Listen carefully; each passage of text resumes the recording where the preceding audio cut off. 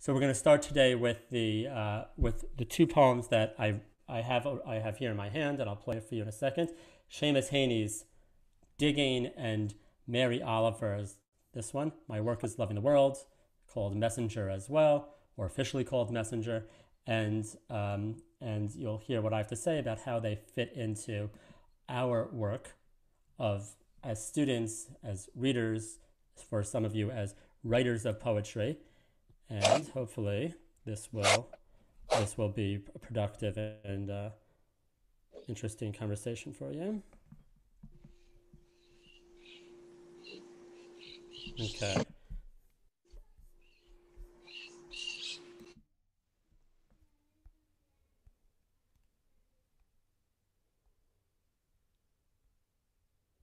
Hello, this is a bonus lecture for 194 Introduction to Poetry class.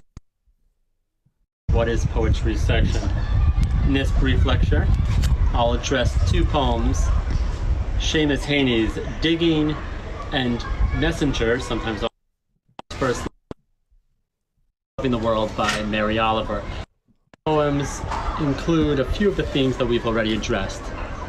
The resentment or notion of alienation and difference that the poetic speaker has versus... Is it lagging just for me, or is it just lagging? No, it's lagging for everyone. Even. And finally, the of vision and voice that the poetic sensibility affords. Let's start actually with Messenger by Mary Oliver, a recent poet, died about 2 years ago, an American poet, who writes in a free verse style without any clear meter, rhythm, or rhyme.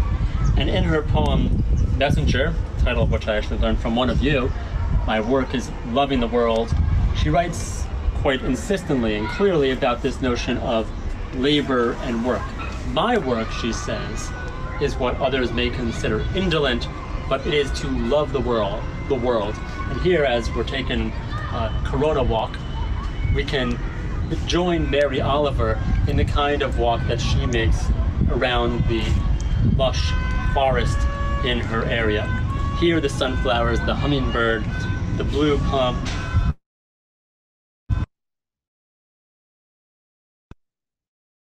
old, my coat torn, am I no longer young? Let me keep my mind on what matters, which is my work. Her work in any clear way of improving society, but rather on the work of the mind, the work of noticing, the work of attending, of paying attention, perhaps indeed the most valuable, lucrative, important asset that we have, especially in our day, although Oliver was writing this a few decades back. Paying attention, standing still, and learning to be astonished. In Oliver's language, to be a reader, to be a lover of poetry, is to be someone who is in love with the world, who retains that capacity for astonishment, to be astonished at the ordinary beauty of flower, the phoebe, the delphinium.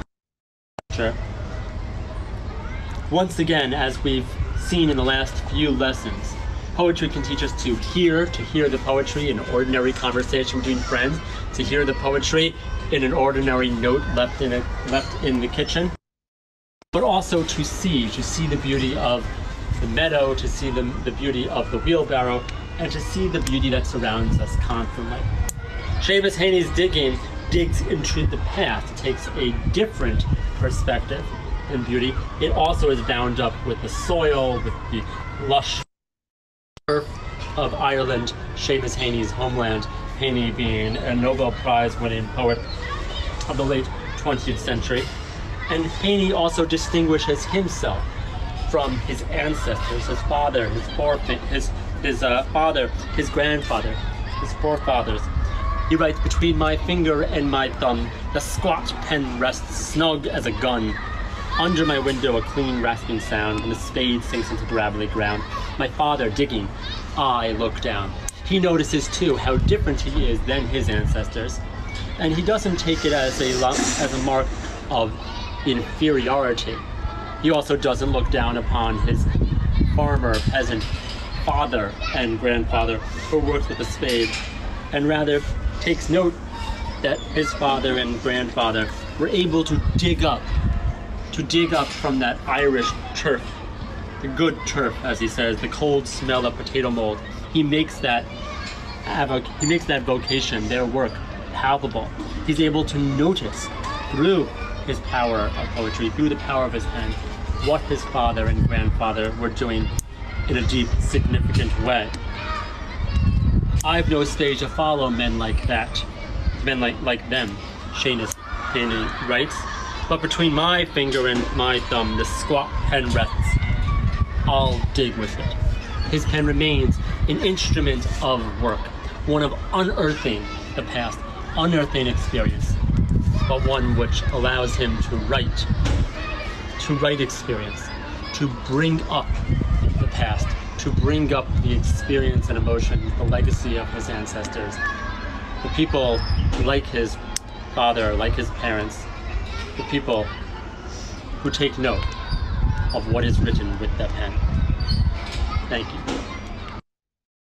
Some technical issues, sorry for that. I think it's just actually my processor of the speed of my computer, but because it lagged every time I was pressing on something here. Let's actually listen to Seamus Heaney read it himself now, since his voice is quite beautiful and resonant and his accent is fantastic.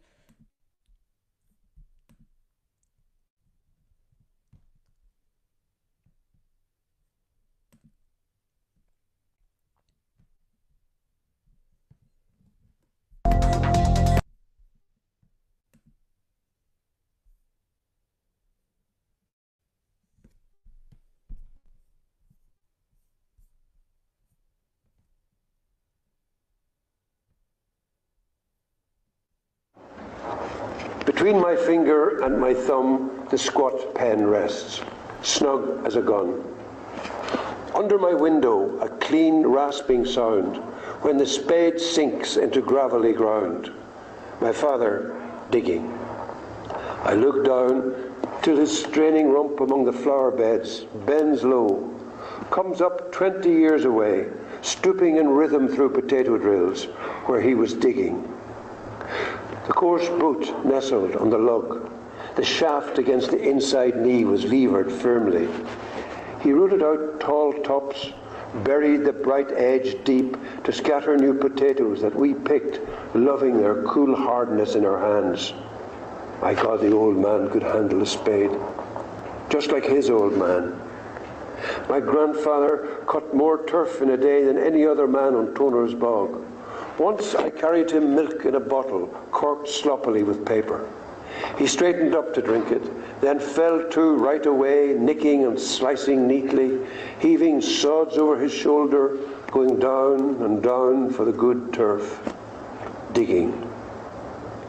The cold smell of potato mold, the squelch and slap of soggy peat, the curt cuts of an edge through living roots awaken in my head. But I've no spade to follow men like them. Between my finger and my thumb, the squat pen rests. I'll dig with it.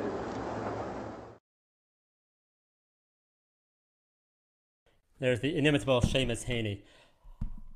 I love the poem. I think it's a terrific poem. It also is very representative of much of the kind of poetry written today. Nope, still going. And although the poem, it also is a poem about poetry. Between my thumb and my finger and my thumb, the squat pen rests. Clearly he's talking about his own calling as a poet. And as I mentioned, contrasting himself with his farmer father and grandfather. Just because we're reading it in the context of this week, it raises a kind of comparative voice, a companion voice to the poem we just read on Monday, The Red Wheelbarrow, written good 70-something years earlier, in which we remarked together, this is a review of what we talked about on Monday, there is no figure in the farm scene. There was only the stark image In this poem, it's all about farming, but about the speaker who sees himself outside of that tradition of husbandry, caring for the earth. He talks about digging, and he makes metaphorical, explicitly so, makes metaphorical the work of digging, unearthing, turning over that rich earth, and how poetry becomes a kind of continuation of a different means of that same kind of work. So whereas last week with our first Irish poet, Yeats spoke self-consciously, somewhat resentfully about not being seen to do work, we then spoke on Monday about poetry and the difference of natural language, everyday language, and the workplace poem of the farmyard in Red Wheelbarrow. And just finishing up with these two poems, both of which address the notion of what it is to do work. And there are actually quite a few more poems of that theme that we could find, but these are both obviously about my work is to write. My work is to unearth that ground, or as Mary Oliver says, my work occurs in nature to bring people back into relationship with nature, to notice what is astonishing, to notice what is beautiful. My work is to notice, and through language to help others take note. We're going to continue a bit more on this theme next week on Monday with the reading, the homework that you will do over the weekend with Roman Jakobson, a somewhat challenging piece of writing, a theoretical linguist, Roman Jakobson, who also writes about how language so often is of this school of thought, that language is constantly making simple, making easy, making invisible what is astonishing, what is beautiful, what is nuanced about the world. That's a theme we're going to return to a few times over the next 3 weeks or so, but how language tends to do that.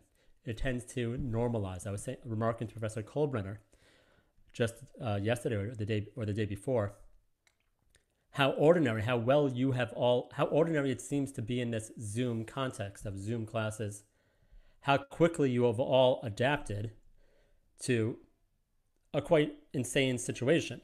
As I told you online when we first met 2 or 3 weeks ago for that orientation, nobody has ever done what you are doing, or at least no one's done it without understanding this is the kind of university we're going to. No one's done this by accident, so to speak, where, I see Michael still. Are you on a train or a bus, Michael? You can give a thumbs up if it's a bus, where you're taking classes from wherever it is that you are. I'm on a bus. On a bus. Going back home. It's amazing that we can do this. On the one hand, it is amazing. On the second hand, let's just bear in mind how crazy it is and how normal it seems after only 2 weeks. That is what language is constantly doing to us also. We are a species, we have a culture, we have an incredible capacity to adapt to just about anything. And that is reflected in one of our great human conventions, which is language. Poetry is trying to undo that, to try to remind us of how astonishing the forest flowers are, to remind us of how incredible it was what our parents, our grandparents did, and how privileged we are to reflect on that. I agree with Zara that this poem is about the different generations, about different kinds of work. Certainly paying tribute. He's not at all downplaying what his parents, what his grandfather, his father did, but also claiming respect for the labor of what he does. And in no way is superior, but in no way is the work of poetry anything inferior either. That question of hierarchies is also appropriate for our next and our main emphasis for today.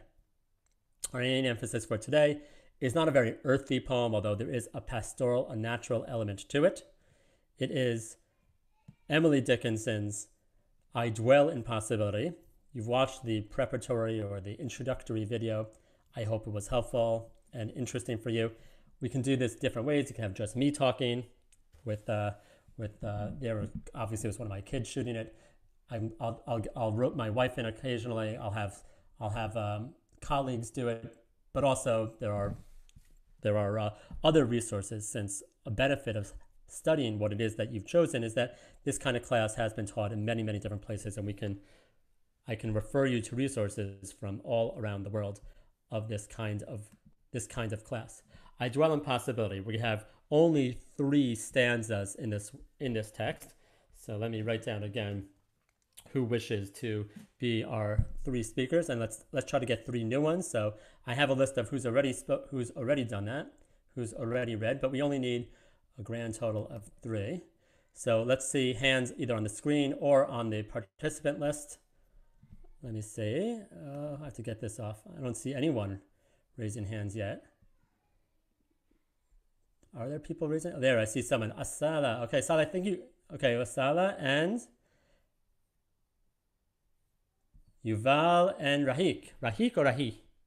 Okay, you'll tell me when you read, okay? You can also, if you want, you can say your name so everyone hears who you are when you're reading, because I know who you are. I can see everyone's pictures. Good.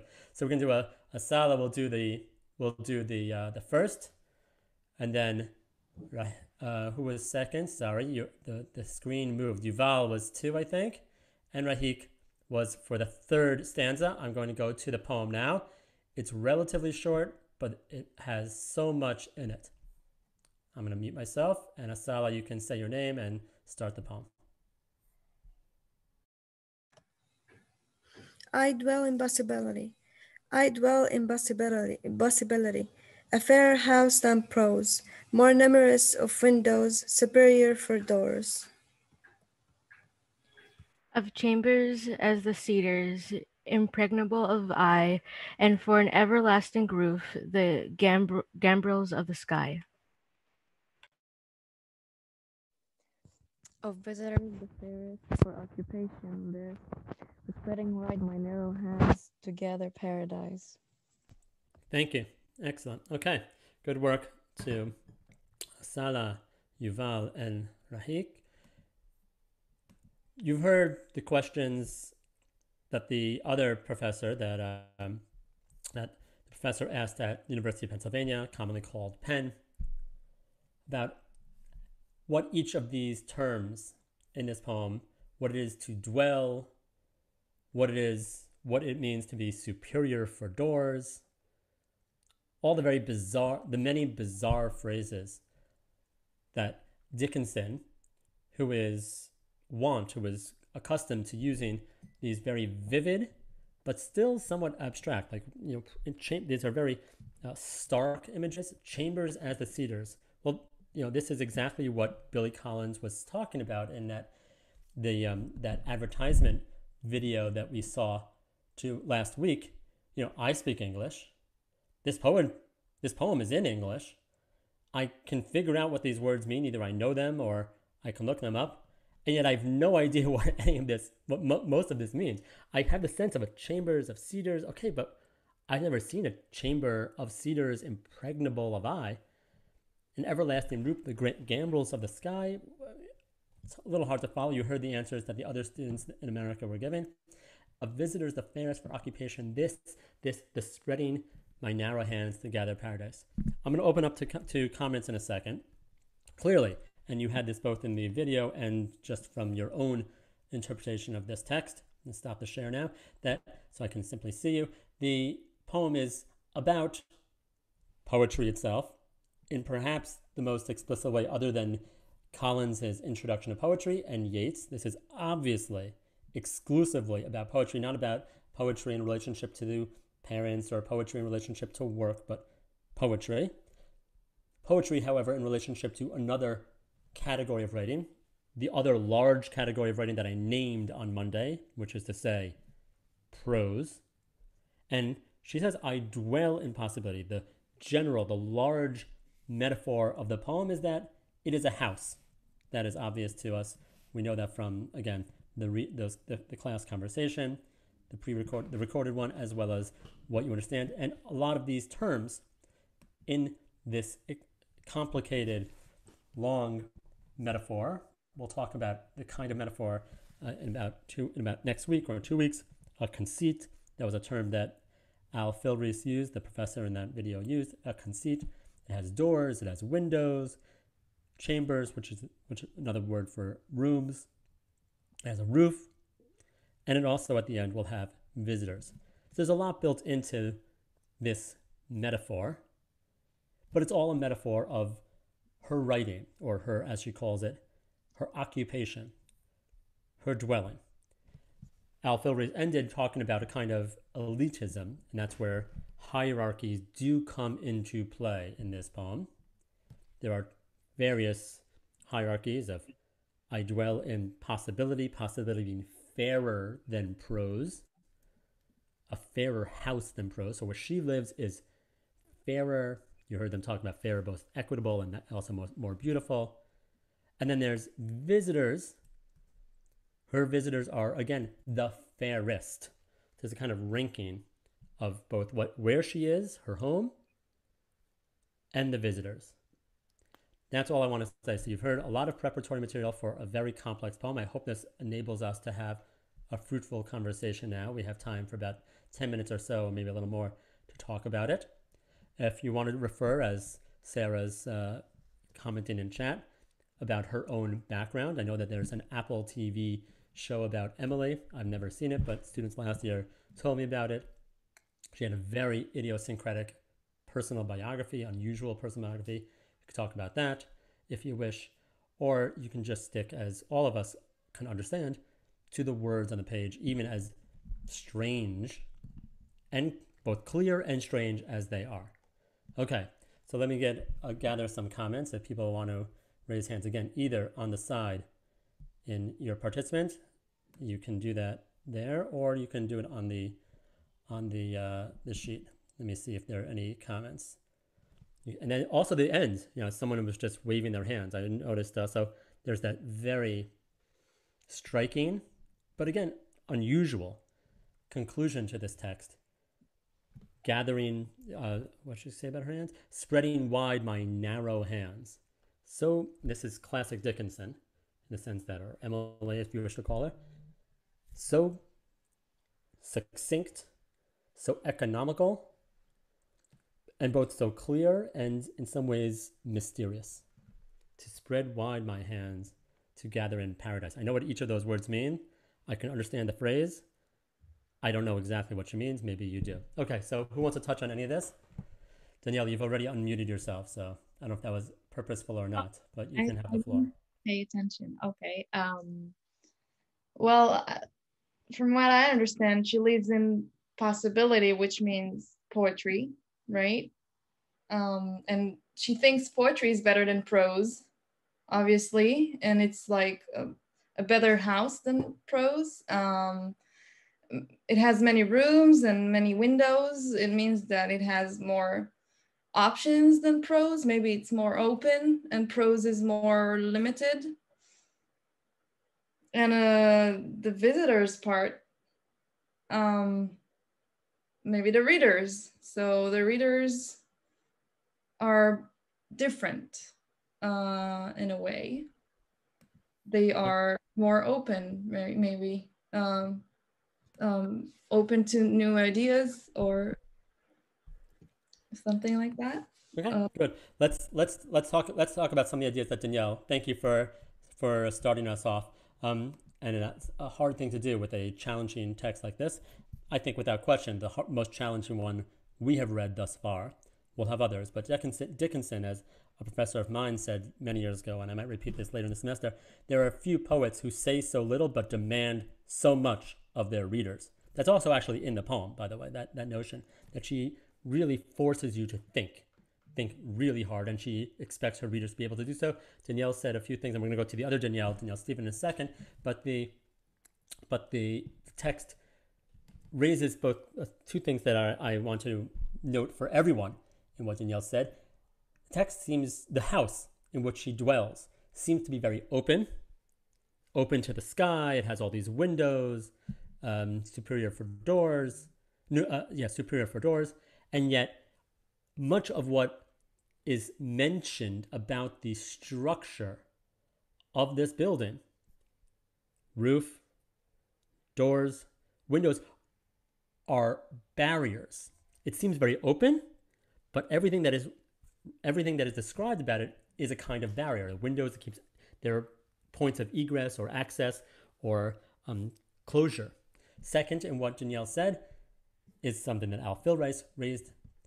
What is the comparison being made? It is not entirely spelled out. Danielle said, well, she dwells seemingly in poetry, but not in prose. She never actually says the word poetry. She says the more obscure word prose. Dickinson does. The speaker also never makes clear, I dwell in possibility. Well, possibility is compared to what? As prose is compared to what? That was what Al Philrice called the ratio, the kind of analogy being made here. And perhaps those 2 points are ones that we can talk about. Danielle, Stephen, please. Based upon the more windows than doors, I actually think the windows represent more perspectives in the way that poetry is not like prose, like a door, which is like yes or no, you know, whereas poetry it's open to more interpretations. So I think the many windows can represent the interpretations, the perspectives, how you can look at the text, how you can view her in her dwelling, in her occupation, something like this.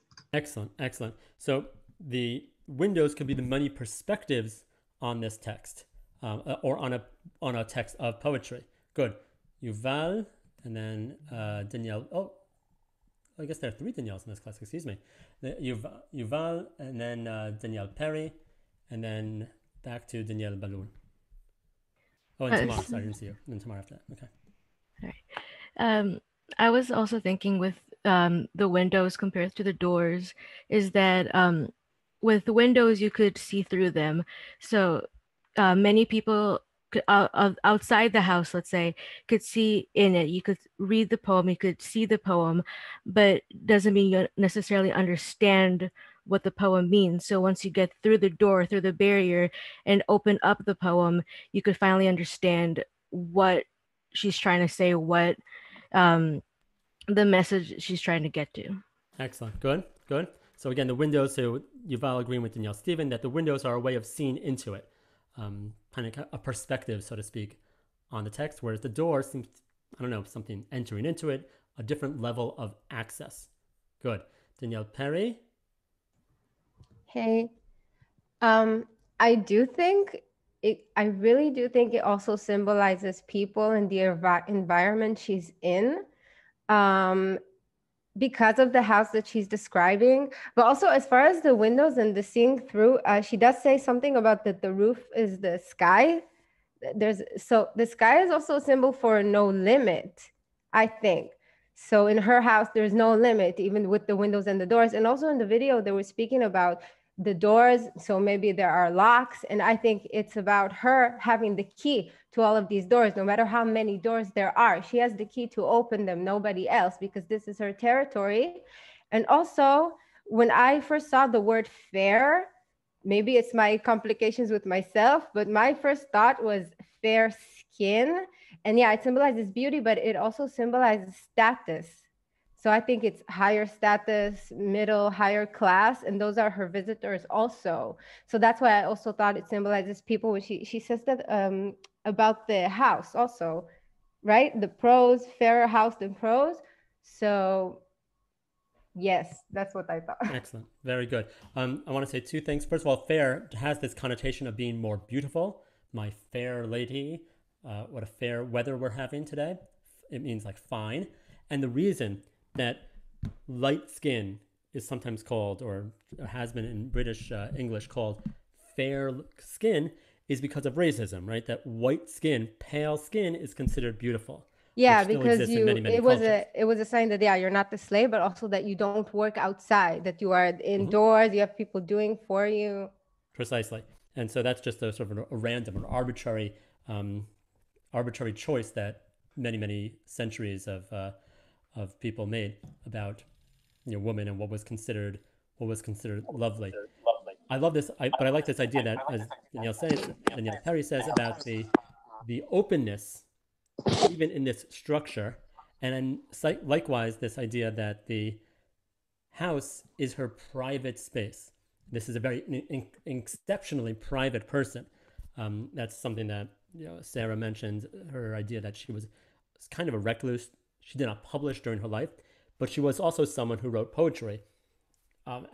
in voluminous poems, and someone who clearly had a very clear idea about both herself and human nature. Tamara, you were next, and then Itamar. I just, this time when I read the poem, the chambers as the cedars and the gambrels of the sky caught my eye more than they did the previous time. I'm not sure she's actually inviting anyone to come in upon my reading of the poem now. I think that when she says fairer house than prose, she's comparing two things that a human being could look at, but the fairest, the visitors being the fairest with the open gambrels of the sky, I think that she might only be inviting something heavenly or divine in to actually visit her. And because she was so reclusive and possibly elitist in her, who she allowed to interpret her poetry, she might not be saying that my house is open to anyone at all. I'm curious if the idea is that she really only is inviting, she refers to paradise as well, which is a divine sort of theme. Maybe no one's allowed to come in except for the absolute highest of interpreters, the angels, the heavens, the... Certainly a valid reading. It leaves, although it's such a short poem, and again, I keep saying the same thing, the words are so clear, it is open to all these parts. That is a very justified reading, and one that, if you were to write an entire essay, that could be an approach that you would take, and over a course of 2 or 3 pages, introduce evidence to support it. I'm going to ask Itamar, and then Danielle, and then Zara, and then maybe we'll go back. So Itamar, then Danielle Balul, Zara. For me, what was interesting about the word fairest or fairer, was it fairer or fairest? Yeah, anyway. First she said fairer and then fairest at the end. So if I interpret the word as more just or equitable, then at first thought, like instinctively, I think, wait, poetry is not more just or more true to reality than prose. In poetry, you could lie, I could say nonsense. But after thinking about it a little bit more, I feel like perhaps what she's trying to say is the possibility of speaking complete nonsense is what allows her to say things that are more just and fair, because they couldn't be said with just pure reason and logic. But so this somewhat contradictory text and the poetic language allows her to say truths that she could not otherwise either allow herself to write or to put into words. That poetry allows you to write sentences that aren't logically valid, but still hold true. Good. And I like this idea that you're reading Itamar, and we would need to sharpen it a bit, but that you're making a connection between the two different connotations of the meanings of the word fair. One, beautiful, kind of aesthetic quality, and the other one, just, as in justice, a moral quality.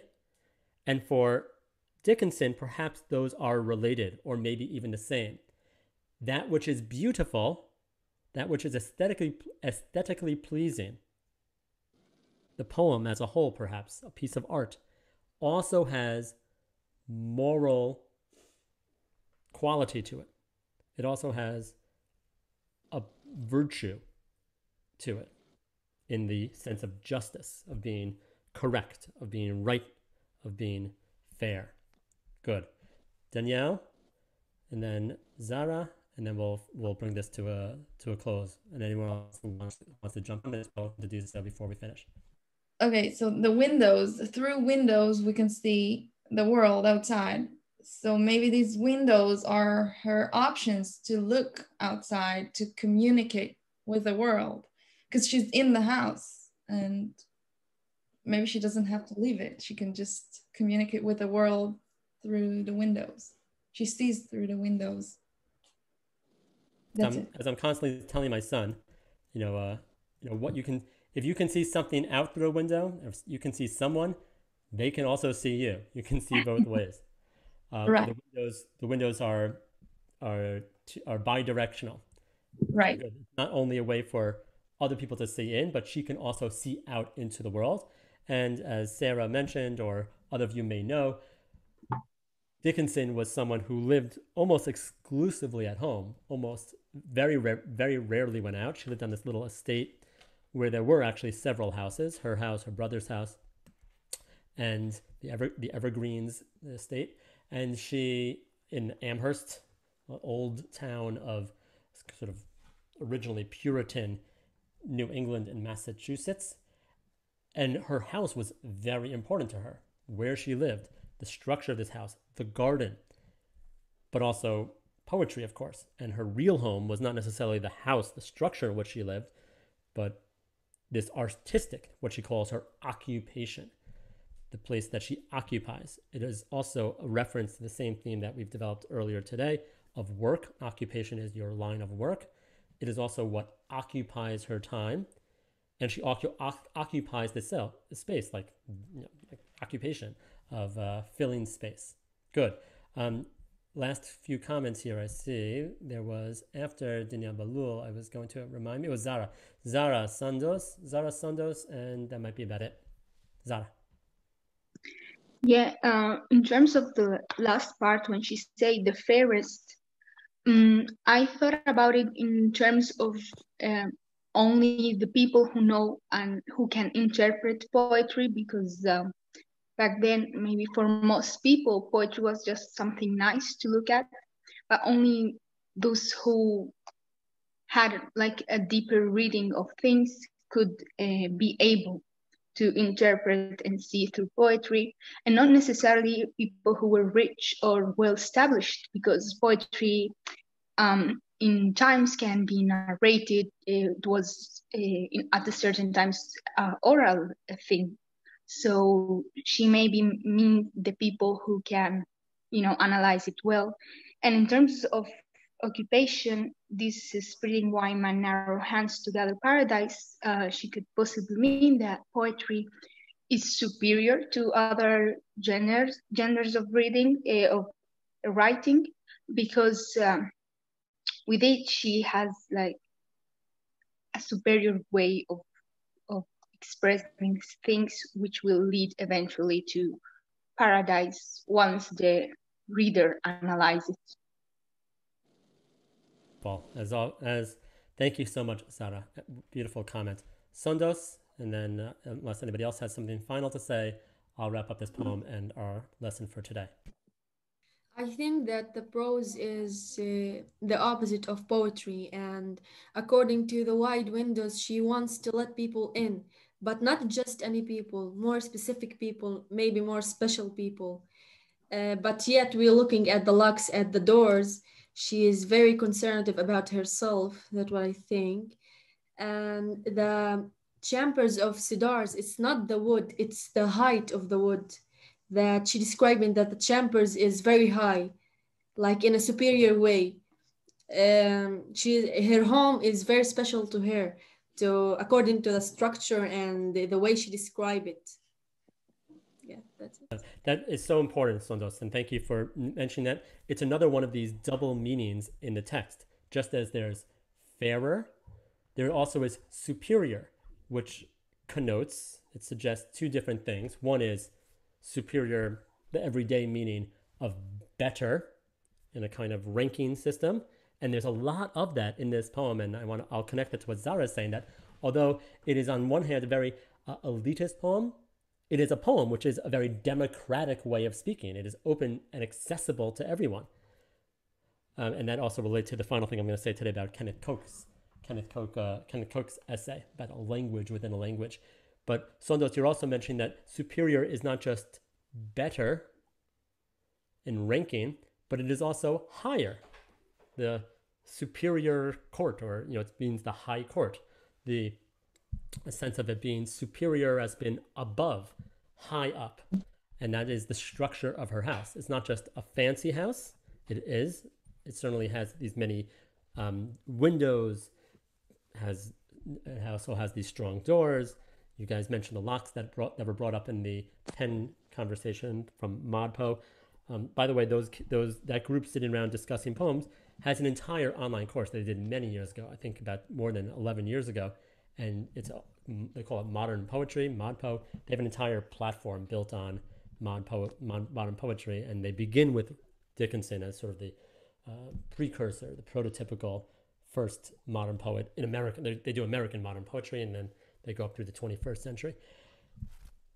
And so some of these poems, some of these texts are, some of these terms in this poem. The description of the house, as Asala said, yes, it has many windows, it is very fancy, it has all these rooms, but she seems to be the only one there. It is where she lives.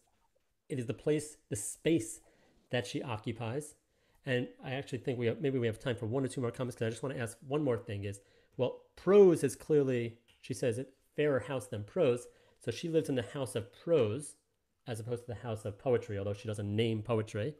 But she says that actually she dwells in possibility. And that, of course, raises the question, and this was brought up, the pen people talked about this. What is the difference of possibility? Restriction, limitation? What is it that poetry, if poetry is analogous or related to possibility, what is it that allows? But the place that she lives in that's the comparison. I dwell in possibility, which seems to be poetry, and it is a fairer house than prose, where things have to happen. One thing leads to another. Not anything can happen. There is, of course, narrative. Things have to happen one after another. There's cause and effect. And poetry is not like that. It's just language. It's just voice. It's just personality, emotion, and words. Aura, we'll see this often because we're going to have quite a few Emily Dickinson poems. She uses what even in her time, which is 160 years ago, 1860s, 1870s, she uses a very outdated form of capitalization. It was not standard even in her own day, although English did this long before, because the rules of grammar were still not established even in her time. And she uses them often for concepts or words that she wishes to emphasize, but her form of writing, capitalization, her em dashes, all that is part of her writing. She rarely uses standard punctuation or spelling. Leah, do you want to have the last word? You can unmute yourself and speak, or you can just shake your head no. But I saw you want to speak a minute ago. Leah. Yeah, I just wanted to say that she uses a lot of juxtaposition throughout the poem, and well, especially more numerous of windows and then impregnable of eye. And I think that's like numerous of windows, so there are so many interpretations of poetry. The juxtaposition adds to the mystery of poetry, but also, yeah, more numerous of windows, so many interpretations, and impregnable of the eye. You can't really, because when you look with your eyes, you can only like see one clear thing. And so, I mean, yeah, I guess that means it's impregnable of the eye, because you can't really see what one thing that it means, because there are so many different ways of looking at it.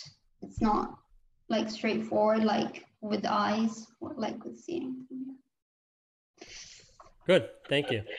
So yes, there are all so even in this short text, and I think I'm glad you guys noticed this, since I am someone who also pays a great deal of attention to the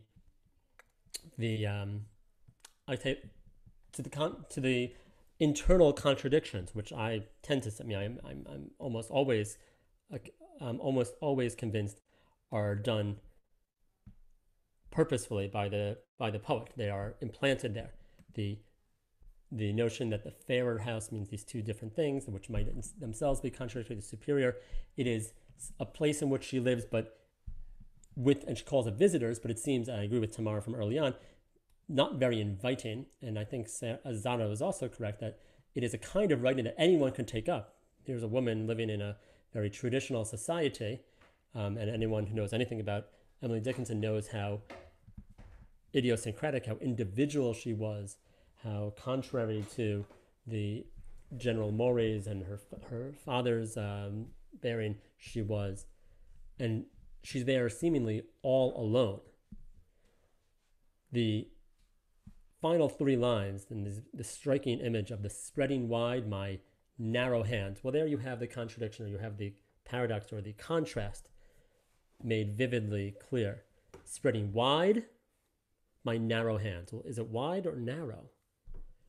Here is someone, at this time still a relatively young woman when she writes this, sitting down in some private space in her actual house and entering into, in a way, a house within that house, within the actual place she lives, the Evergreens, the estate on the main street in Amherst, and entering into the private space of her writing, of her art, of her extraordinary thoughts, her astonishing world of her mind, where with just a few scraps of paper, and her writing was done on little scraps of paper, and that's what was gathered up in another way after her life.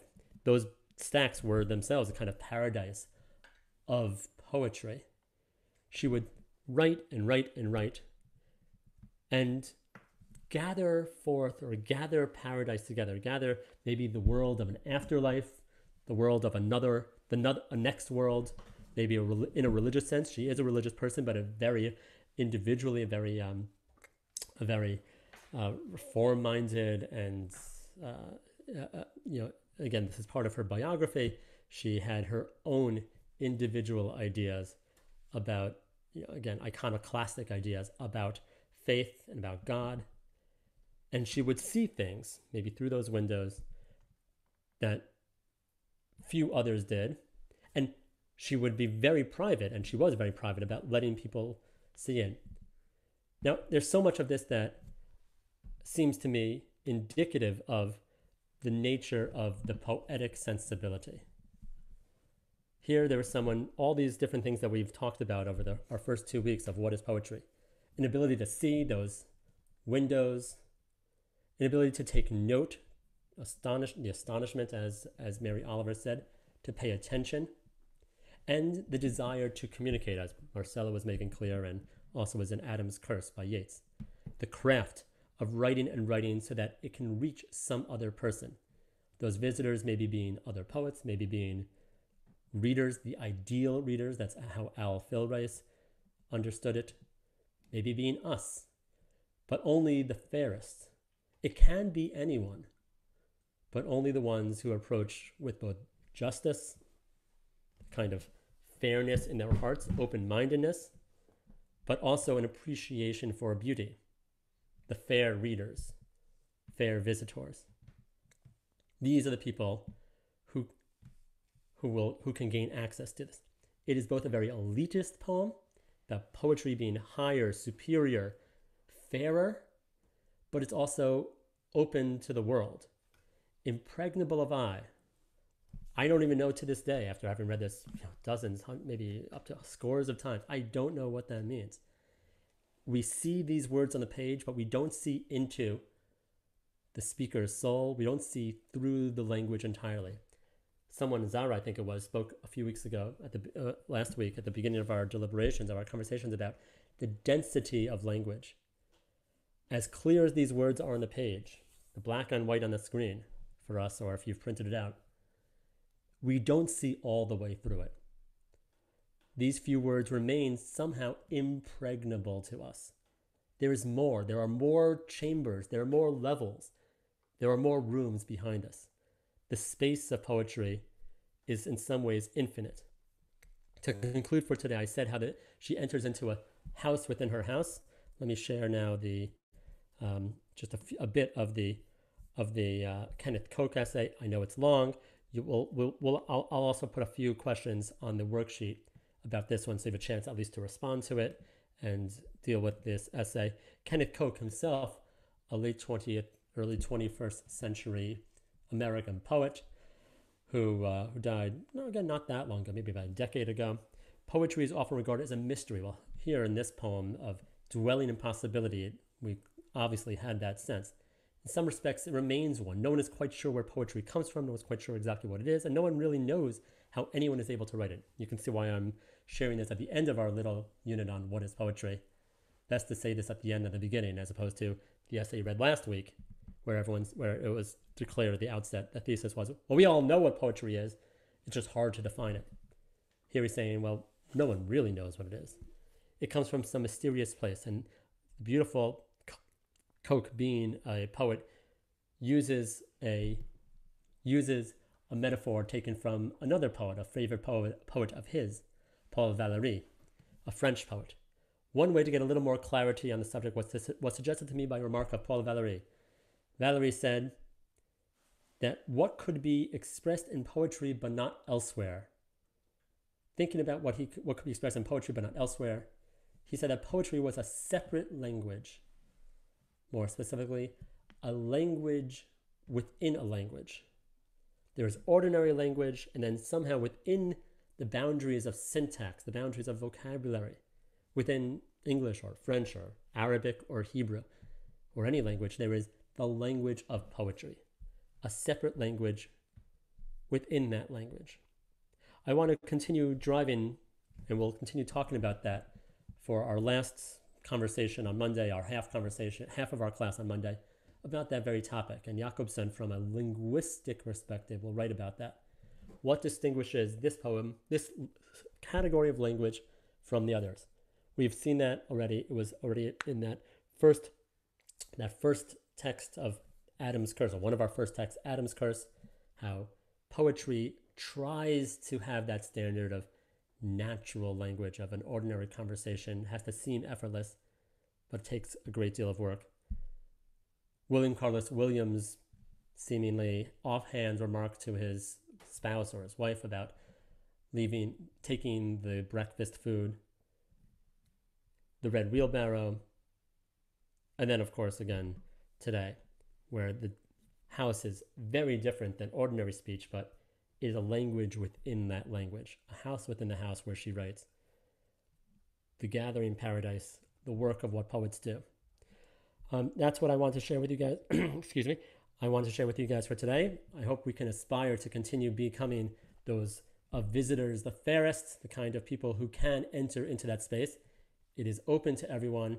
It can only be done with effort, but as Dickinson makes clear, it is a space that we can enter into, even from the narrow world of an online community, even from the narrow space, however much space we have in our very constricted world of Corona 2020.